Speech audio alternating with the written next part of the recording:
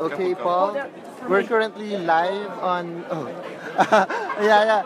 We're currently live on Missosology with the new Mr. International from Lebanon, Paul Hello Iskandar. guys. Hello guys. How are you feeling? I'm feeling great. The feeling is really amazing. I'm overwhelmed with everything. Thank you so much for your support and for your continuous love.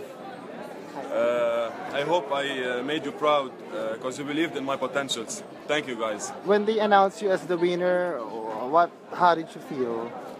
The feeling can't be described. It's a huge responsibility. I hope I can do good. Thank you. Okay, did you expect to win tonight? I was working hard for this. I really worked hard for this to compete in this and to be proud and to make Lebanon proud of me. Did I expect to win? In the end, everyone is competing to win. He wants to win, but I'm excited. I'm really surprised. Okay. Yeah. What do you think made you win? And you have a lot of fans and supporters. What do you think?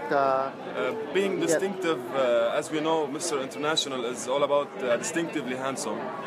Being distinctive is not only about the beauty. It's about how much confidence do you have and your modesty and everything. Because when you're confident, you're strong, and when you're modest, you can learn. And that's how it is.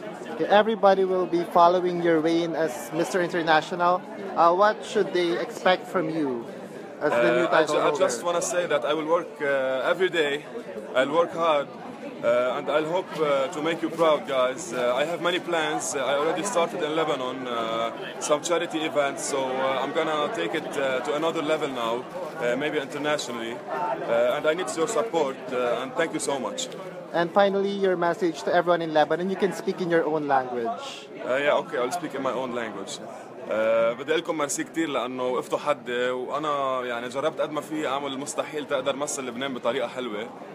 وان شاء الله كنت على قد هالمسؤوليه ويمكن هلا وصلت صوره الشاب اللبناني للعالم اكثر وبدي اطلب من كل شخص I'll say this in English. Okay. I want to say to every person, every guy who has plans and who has goals in his mind to work harder and because when he works he will achieve.